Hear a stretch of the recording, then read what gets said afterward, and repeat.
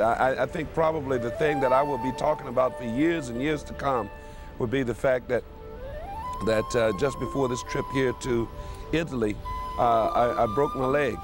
And the awesome thing is this, is that several doctors confirmed that the leg was broken through x-rays and through CAT scans. And then 4 days later, after the leg was broken, after we had canceled this recording, God healed the leg and put the leg back together. And when you've been knocked down and laid out, you know, and you see the power of God pick you up.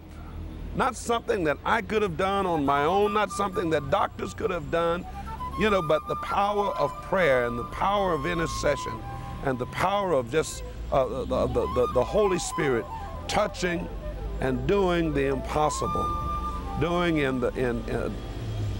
just doing the impossible. And I just praise God for that. The song says, I still have joy after all I've been through. I still have joy.